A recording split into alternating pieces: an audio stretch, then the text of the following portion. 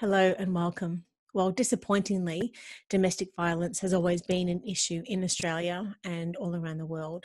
And while the stay-at-home era has been a wonderful time indoors with loved ones, it hasn't necessarily been the case for those who are victims of domestic violence. If anything, the COVID-19 era has become a breeding ground for it and made many more vulnerable than ever before due to the pressure cooker that has become their own household. Now, for many households and women who were already experiencing domestic abuse before the pandemic, the news as we were heading into lockdown restrictions really was worst news imaginable. So as we start to phase out of the lockdown now, domestic violence is a subject that we really need to be speaking about more, in the hope that anyone that has suffered feels supported and knows where and how they can seek the help that they need. And to do this today, we welcome our special guest, Dr. Love, a psychology expert specialising in relationships. And with many of her clients experiencing domestic violence, Dr. Love will talk to us today about the fears around personal safety for anyone who has suffered abuse during the COVID-19 pandemic. Now, thank you so much for joining us. How are you? Thank you for having me. I'm very well, thank you. Trying to navigate my way through this as well. I know it's been an extremely difficult time for everyone, and this is really a difficult subject to speak about. So, trying to keep it as light and breezy as possible, but at the same time, really communicate as many of these key messages as we can. Now, firstly, for anyone that's sort of listening and watching, can you just start just by defining exactly what domestic violence is? Now, is it restricted to physical abuse only? Or if not, I mean, what other sort of level of abuse could be included under the definition, I guess? This actually is something that we overlook around domestic violence. We just assume that it just means someone's going to be walking around with physical signs of abuse, scratches, bruises, and so forth. But that's actually not the case. Mm-hmm. It's domestic violence and family violence can look anything around like physical violence. It could be sexual violence. It could be emotional, social, financial abuse, spiritual abuse. So there's a lot of variations to what domestic violence could look like. Yeah. And, COVID-19 has put everyone under an incredible amount of strain and pressure these last few months. And we've all had moments of like meltdowns for one reason or another. However, I guess when it comes to an abuser on any given day, they don't need an excuse to have a meltdown or to inflict abuse on their victim, let alone, I guess, having the reason of a pandemic and everything that we've just gone through, which really has caused countless pressures, including financial, economic pressures, living, working, schooling under one roof, all the different things that we know of. So from your opinion, what effects would the pressures of COVID-19 have actually had on an abuser? Understanding that they are sort of a bit more have on the victim maybe. So what's actually happened is that in a normal case scenario, the victim sort of finds solace in the ability to either leave the home, go to work, if it's a child, go to school. And so that ability to get some respite actually had disappeared with the COVID. They were forced to be in that space with the abuser for a lot longer than they had ever been. And what that did, it actually, they're quite vulnerable. And so what they needed to do is find a way to navigate their way through to keep themselves safe while they were actually in a home with this person 24 hours a day. So we were seeing quite a huge, I know for myself with my client, the risk factor of them not being able to get respite while they were in a home was quite dangerous for their mental health and some of them for their physical safety. So in your opinion, how has this time, I guess, of self-quarantine impacted the increase in domestic violence then? Well, we've probably seen an increase in some of the reporting, but we may not have as well, because some of the times there's something going on here. So the victim may be reporting what's going on for them if they get a chance to, but when they're in a home for 24 hours a day with the perpetrator, that becomes quite difficult.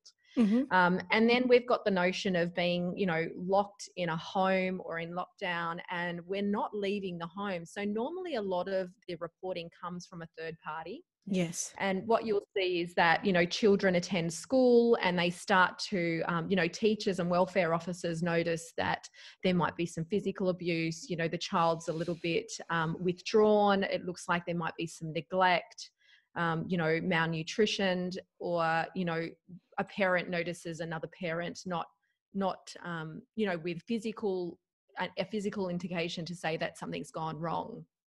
And so we removed the ability for people to report. So although there was some reporting, I feel like it's probably been a little bit of, we've been under-reporting at the same time. So people are saying, the lines are going crazy, domestic violence has surged. Well, that might be the case, but I still don't feel like we know the real numbers, because we've lost a real chunk of, the people in the community that would be doing the reporting, the mandatory reporters that would help the victims in that situation. Yeah. And as a relationship expert, you would be aware more than anyone else that during the lockdown, families would have experienced many pressures for the very first time.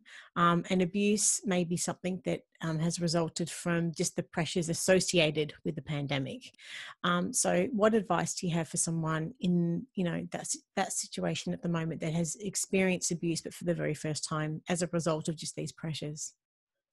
So when an individual is experiencing abuse for the first time, it's a real shock, because they have known an individual in a relationship as a particular way and an interaction in the relationship. So there's almost like a grief or a mourning, but there also is, with the shock, it's, this has never happened before, and I'm sure it won't happen again. There's almost that, he or she might be really stressed out at the moment because of what's going on, and their behavior's not as it was, prior to the pandemic. So the extra stresses. So we need to be a bit careful here, because sometimes we can actually make a bit of excuses around people's bad behaviors when, our things aren't the same as what they used to be.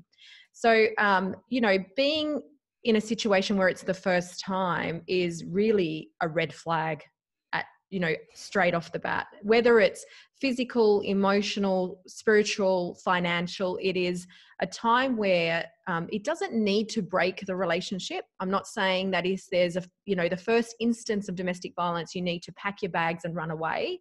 That's unrealistic. Because, especially if it's a one-time occurrence. Sometimes people are pushed to the brink, and we're seeing this in the media. We're seeing violent acts in, our shopping centres and in our aisles. We've never seen behaviour like that before. Mm-hmm. So real desperation and coming from a place of fear. Yes. And you can see that we will also see this in our relationships. Is that unfortunately that some of us won't have all the resources we need to be able to deal with some of the stresses that we're facing. Mm-hmm. So what I would suggest is that if you're experiencing anything like this that is out of the ordinary for your relationship, is to really seek some help for both of you, because you can navigate your way through this, but because it's foreign to the relationship, and you haven't experienced anything like this before, you're going to struggle to work out how to navigate successfully, because it could deteriorate the relationship. It could be the tipping of the relationship falling apart. Yes. So what about neighbours, friends and family, as the lockdown restrictions are beginning to lift, what do you suggest someone should do if they find out or suspect that a loved one has been a victim of abuse during lockdown? Yeah. So neighbours are quite an asset for those people that are in, domestic violent relationships, and they are a little bit isolated from probably family and friends. And I've just been speaking to a client of mine, and she's actually in Melbourne from where you are. And but she's originally from Sydney, and the lockdown really suffocated her, and she was experiencing a domestic violent relationship, and it was sexually violent actually, and it became increasingly, the occurrences of that was increasing through COVID, and she was isolated because her parents couldn't come down from Sydney, her friends couldn't see her, she wasn't spending time away from the home. Mm-hmm. And her neighbors were quite an asset to her through that process. They really, they looked out for her. They would check on her every once in a while. They would notice when he went to work, they would come over and say, hey, do you need anything? But then she was also put herself in a position of being honest to them. So this is what we're finding, is that not a lot of people like to talk about any type of violence in the home because they're ashamed, or there's a guilt, or they're embarrassed by what they're going through. So they suffer in silence. So, if you are experiencing any violence and you are worried for your safety, or you're not sure of the repercussions of being in the home, it might be a good idea to let your neighbor know, hey, if you hear anything out of the ordinary, or if you feel like you're hearing an argument or things, crashing, I give you permission to call the authorities, or I give you permission to call someone because I might be needing help. Mm-hmm. You might even develop a type of system a plan where you've got a code, you dial their number and hang up, and, the neighbor knows if you've dialed and hung up that you need them to come and knock on the door to sort of almost intervene when things are getting a little bit too heated, or when you're feeling a bit fearful. So it could be part of the plan. But, our neighbors and our family are a great asset when we're going through domestic violence. So I think more than anything, the message is, if you are going through it, is don't be ashamed to talk about it, because it's the only way you're going to get the support that you need. You can't do it on your own. Yeah. And in saying that, during the last 8 weeks, it's really interesting that there has not actually been an increase in calls to helplines, and there was not an increase of cases being reported to authorities, as you mentioned before. And this was because the victims had little access to resources, and were restricted from seeking healthcare professionals, or just, a lack of visibility in the community around them. The majority of violence during COVID-19 has been undetected, and you mentioned that earlier on as well, which means that, they weren't being reported to authorities. So I'd love to know, if someone has experienced abuse during lockdown, and hasn't reported it, like where do they start? Well, they can still report it. I mean, abuse, just because it doesn't happen today or it didn't happen yesterday, doesn't mean it didn't happen. And so there's a process in that, though. Obviously, there's the reporting, and then there's the giving of statements, and then there's possibly what they call, apprehended domestic violence order. So there's a process that they go to keep you safe, the authorities. But the first point of call really is, if you are harmed or you're feeling like you are physically unsafe, is to work out, is it safe enough to go? And unfortunately, that's sort of the position that people are in, is that if they leave prematurely without thinking of their safety or a plan, it could be detrimental to their safety. Yes. It could do the opposite to what they're trying to achieve. And we have seen this multiple times in the media, and we only hear of some of them, and they're just the ones that were quite, overtly displayed in a street, or a lot of people seem to witness what was going on. But the consequence of, I say women, but it happens to women and men. But in my instance, I speak to a lot of women in this situation, that the planning and the way they do get some support is really important, especially when it's around physical safety. And, a lot of the abuse can start with things like emotional abuse and spiritual abuse and financial abuse, and then it just can escalate. So some of those, although they're serious, but it sort of has like a stepping escalation of, before it was sexual abuse, but now I'm walking around with bruises on my body. So it's escalated to the next level. So the planning is important, really important in situations like that. And as you mentioned before, a large majority of family violence cases are reported by early educators and school teachers, because it's mandatory for them to notify the authorities Yeah. about children who are being abused in the home. So, with the phasing back and the return to school, do you, as I guess your opinion, do you think that teachers may see an increase in cases at all? Look, I think educators and welfare officers will be asked to look for signs that maybe there's something going on, because we haven't, Mm, although we've had some online school learning, and there's been quite an absence of face-to-face with these children. And unfortunately, the reality is school sometimes is the only safe place for some of these kids. It's the only place they go to get respite. That's where they go, and they know that they're going to be safe. They're not going to be harmed. They can take a breather. They know that they're going to get fed food at recess and lunch, because if they don't come with food, the school will provide it. So in my opinion, it probably, the school welfare team would definitely be looking for signs, because it was, normally the school is the first point of contact for these kids to make sure that they're okay. And also the parents that are doing the drop off. How does mum look today? What is dad doing? Did they look a little bit disheveled? What's their behavior? So people start to notice. So I do think there might be an increase to authorities. I hope there is, because that's the only way we can sort of support these people that are suffering in silence. And one of the questions we hear all the time and time again is, why doesn't she just leave? And I guess we need to stop blaming survivors for staying, and really start supporting them. But I'd love to know, why do so many victims of abuse stay? Rachel, this question makes me feel so sad. It's almost like we're blaming the victim for staying. It's like almost their fault. And that's not the case at all. Victims stay for a number of reasons. And a number of reasons, if you haven't been through it, you just don't understand. Like, some of it might be financially. They know that they don't have the financial means, and they haven't planned enough to be able to, financially support them and 3 kids that they need to leave the home with. And so they feel stuck. Sometimes it was like I was speaking to you, I mentioned earlier, sometimes leaving is the most dangerous thing to do if not done right. Yes. And that's where we start to see the most homicide rate, is when women, it's after they leave the relationship, not necessarily in it. It's when they leave their partner and the partner comes hunting them down, because it's like they have this right over them in the relationship and ownership. So, if I can't have you, no one will.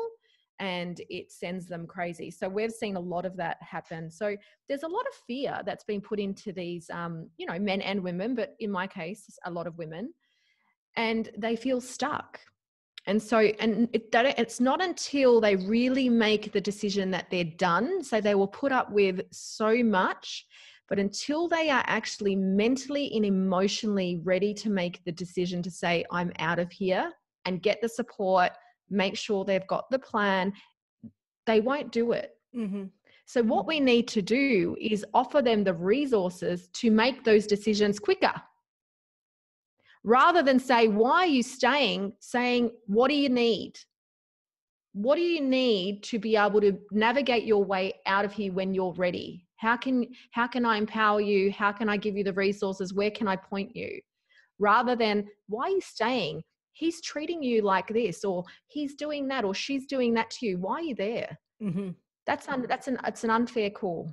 That's like saying to someone, I'm going to chuck you in the pool and you can learn to swim on your own, and you've never been to a swimming lesson in your life. That's what you're doing to these people, is that we're chucking them into a real unsafe zone where they'll drown. So they will either come back to shore, which is come back to the relationship, because it's the only way they know to survive, or they will have the means and had the lessons and got the resources to float their way out of the relationship. So we need to support them with the resources and everything else. We have to support them. Yeah, definitely. Yeah. And one of the most common reasons, as you just mentioned, why domestic violence ends in serious injury, and in some cases, as you mentioned, domestic homicide, is because the victim was separated from that person. So, you know, besides giving them the support, is there anything else that we need to be able to, you know, have implemented into the system to stop it? And, you know, what else can we be doing? Is there anything or not? Yeah, well, Rachel, I see a real big gap between when the woman reports the incident and leaves the relationship. There is such a lag in our justice system to put them behind bars for breaching an AVO order. Mm. They are put back on the street. They are, you know, very easily, even if they're breached, they're let go. And so the woman is still in fear for their life. So there is a lag between the woman leaving the relationship, the partner breaching the AVO, and the woman then needing to decide, is it safer to go back because he keeps breaching but doesn't get locked up or doesn't get a consequence for the behavior? Mm-hmm. He gets bail, or he's out, out on bail until the court case, and the court case could take another 6 months. And so she's at risk for 6 months while he's out on the street. And so I think we could do that better. If we could close the gap between the offence, the woman reporting, and the perpetrator being having a consequence, we will see less women go back, and we will see less women be hurt. Mm-hmm.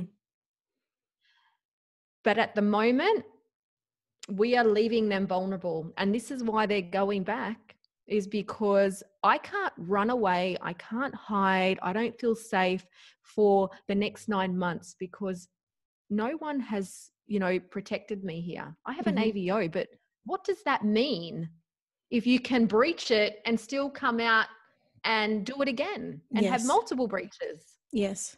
So I don't feel safe. So the AVO really doesn't make me feel safe. I was safer in the relationship, although unhealthy. I knew I was going to stay alive. I'm going back. Jeez Louise. Yeah. So I think that's where we can improve, is between the reporting, the, domestic violence order taken out, and, the perpetrator really being detained so that the woman doesn't feel like they need to run back for safety. Mm-hmm. Yeah. And I guess this whole COVID-19 era isn't over just yet. So generally, do you have any tips for families how they can stay safe from domestic violence, like during this time?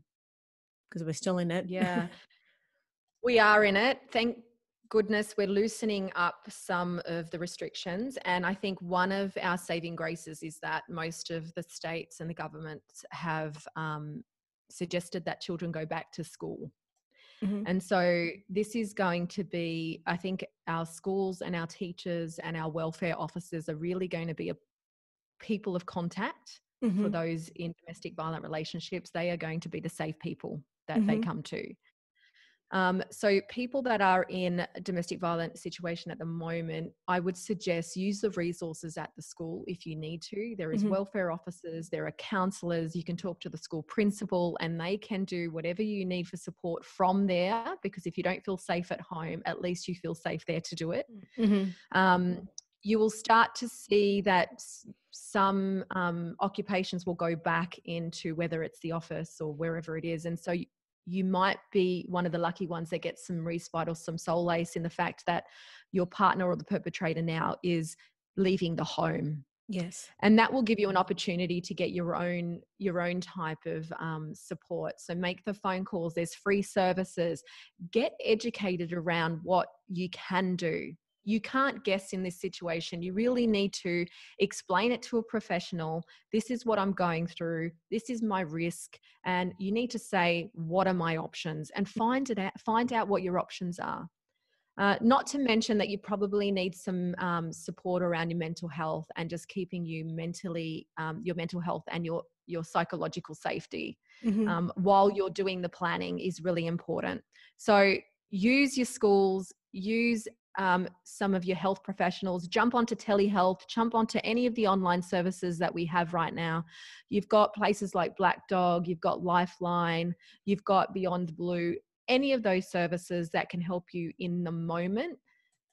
Just talk about it. Let your neighbours know. There's no shame in it. You're not doing anything wrong. If anything, you're doing the right thing to say, hey, I need a bit of help, and that's okay. How about having a safety plan in place? What are your thoughts with that?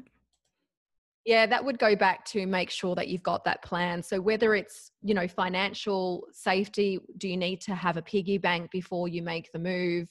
Do you need to, construct a plan to actually take, I hate saying this, but almost run away from the home and without the perpetrator knowing because it's not safe? And do you need to let a woman's shelter know that, hey, I need a bed for the night for me and my, 2 children so that we're safe? Because they've got those services. If you need a bed and if you need to go somewhere that is safe, they will give you that. They've got emergency housing, and, God love all those people that are out there doing that work for those women. But there are those services there. So that is the plan, is, you might need to have a friend or a neighbor that is that has a code. Do you ring and hang up, or do you send a text that says, did you get the goofy doll, and that means call the police?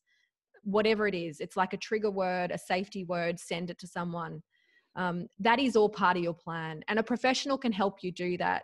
If you're in the midst of the overwhelm of a domestic violent relationship, sometimes that plan sounds overwhelming on top of what you're going. So a professional will help you navigate through that and come up with a realistic plan, not something that's going to get you into probably more trouble than you are already. How else can they take care of themselves also? Because that's really important. And their mental health. Is there anything else that they can be doing? Yeah.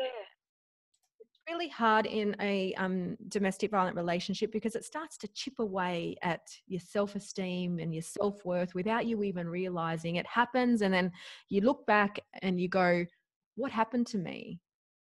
I'm not who I used to be. So it's really important to do all the little things that we encourage around self-care whenever you can. Going for your walk, make sure your nutrition is good, keeping up your water intake, getting sleep. And I know sleep can be a problem for people that are in a toxic relationship, because some of them have anxiety, or they're having nightmares, or they're having, night terrors around the relationship. So I get that. But see your GP and talk to them about it. Like, they're your first port of call. And most people have access to a GP. Tell them what support you need. So really important is that our basic needs are met. We haven't met our safety needs. We all deserve, that is one of our primary needs, is to feel safe.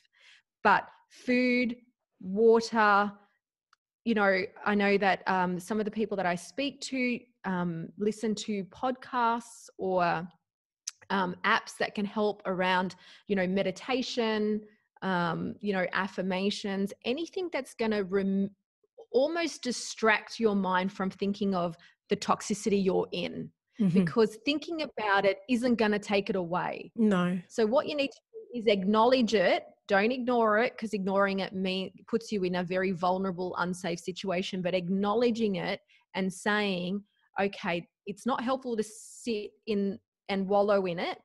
What do I need to do to build myself up? So then when the time comes to execute the plan, I've got the resources.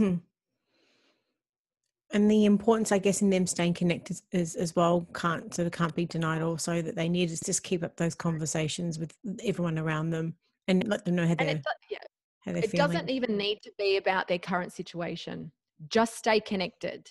I understand you probably don't want to tell everyone what's going on. You might have a select few, your GP, a health professional, and your best friend or your mother or your sister. I understand. But what tends to happen in these relationships, Rachel, is that without even realizing, these women find themselves very isolated because they have a loss of self-esteem, self-worth. Life is so difficult that they can't even actually deal with people. I'd rather just be left alone because I've got to navigate my way through this and feel safe, that I can't deal. And so they actually slowly start to isolate themselves, not to mention their partner also isolates them. So it puts them in positions where they're losing friends, because it's all about the control. Yes. So it makes it difficult for them to have friends. It makes them difficult to go out and have a coffee. The partner doesn't want them to go to the gym and look great. So of course, really chip chips away at those opportunities for those women to feel good about themselves. But you do need to almost have a non-negotiable, and some of the non-negotiables when you're in that position are, I will stay connected to at least 3 people all the time. It's non-negotiable. Pick 3 people that, even, it doesn't matter how bad you feel, you commit to stay connected to them on a weekly basis. One person know what's going on for you, one person you trust, and give them and make a safety plan, whether that's, you know, the code word, or if I ring you and say this, I need some help, one person. Speak to your GP if you're having some physiology. So obviously it affects our physiology being in a position like that. Speak to your GP about what you need and tell them about what's going on. They are also mandatory reporters, which means if they feel that it's unsafe for you, they will need to report that. Now, I know that sounds scary, but it is for your own good, and probably the children in the home if you have them. And the other non-negotiable is that at some point you will talk to a health professional and get some support. Now, you might not want to leave, you might not be ready, you might want to navigate your way through it, but the health professional will work out with you what is the best plan for you. Yes. So there's probably 4 non-negotiables there. Your contact, you're making sure that one person knows about your situation, talking to your GP, and getting hold of a health professional. And then using services like 1-800-RESPECT and White Ribbon that are really built to help, you know, people in that situation and help them through tough times as well. And in closing, and they're 24 hours a day, right? Yeah. You can call anytime. Anytime they're available. And sometimes that's a little bit easier because it's not so confrontational. You know, they don't know who you are on the other side. You don't have to feel any shame or guilt. You're ringing and saying, this is my situation. And obviously if it's an emergency, call 000. But if you're feeling like you need to talk about something, call those numbers. The other thing I just wanted to mention, not all victims are female. There are there is a percentage that it is flipped, and that males are the victim of abuse. So could we just touch on this subject just before we sort of close off our chat today? This is really interesting, Rachel, because it's so underreported for men. We talk about women not reporting incidents of domestic violence, but men do not report it. There is such a shame and a stigma around a man being controlled by a woman that they're actually ashamed. They're like, and some of them don't actually see it as domestic violence. So I was talking to a gentleman a couple of weeks ago, and he said, you know, this woman took over all of my emails, all of my social media. She made me close everything down, but she was allowed to have everything of hers running. She was allowed to be in contact with men. He was not allowed to speak to women. She would throw him out of the house when they had a fight because she owned the house, and he would have to get a hotel room. And upon reflection, I said to him, you know, she had a lot of control over you. And he goes, yeah, she did. And I said, do you not recognize that as being in a domestic violent relationship? And he went, no. And I said, well, what would happen if you heard a woman went through that? He'd go, yeah, then I would. And I said, well, you've had exactly the same experience, but you're just the man. I go, did you get help? And he goes, no. He goes, how embarrassing. Why would I need help? But he was left homeless. He was left with no money, and he was in a very similar situation that I, hear a lot of women go through. So it definitely does exist. And I think that's probably another topic that we need to be speaking about to make it okay for men to come out and say, hang on, I need some help to navigate this. Because let's visit that again in another chat. Yeah. And he was worried that when she started to physically assault him, that because he was the man, he was actually worried that if the police were called, it would be flipped and he would be seen as the perpetrator. Because as he tried to protect himself, she had scratched herself or something. So he was really scared about that. So, men go through this all the time. It's just not reported or spoken about. Yeah, this is something I think we are definitely going to sort of put under the microscope a lot more, and show our Yeah, support for men also. I Um, think so. And I think so. Yeah. What we do in domestic violence is that we spend so much time educating women how to get out, how to survive, how to notice the signs. But what we do really need to do is educate the men around, domestic violence, what it looks like, how to avoid it, how to be okay, empower women, help them. So they're the other side of the coin. So let's help the women, let's help the men as well. Whether they're victims or perpetrators, there is an ability to recover from being a perpetrator. mm. And as you were just Um, mentioning, a lot of this is unreported, the abuse on men. So there could be a lot more happening than we actually sort of know. But oh, yeah, yeah. yeah. Well, look, you've given us some extremely insightful information today. How would you summarize the key messages for anyone listening or watching? Um, Probably domestic violence is a very real epidemic. I know that we're going through a pandemic at the moment, but it really is. And it could be a silent one. It's one we don't see. It's Mm, one that we could be happening right next to us, and we can't pick it. So I would say acknowledge that it's there. Be open around the conversation. Some people feel uncomfortable about having this conversation, but let's be open about it. mm, No, it's not, if we can't have these open and honest conversations about someone feeling uh, they are vulnerable in a relationship, we're not empowering them to make better decisions. We're keeping them in the place of being a victim. mm-hmm, um, and let's be kind. Let's not judge. Let's be kind. mm-hmm. Thank you so much for your time. If anyone's got any other questions and or want to reach out to you, whereabouts can they find you? I'm quite active on my Instagram page, so I get quite a lot of DMs, and I'm happy to message back. So that's Dr. At Dr.Love, Lurve. And then there's my website, www.drlove.com. So any of those two, you can get me. Okay. Love the chat today, and let's have another one in the not too distant future. Take care. Yeah, let's do that. Thanks, Rachel. See you later. Bye.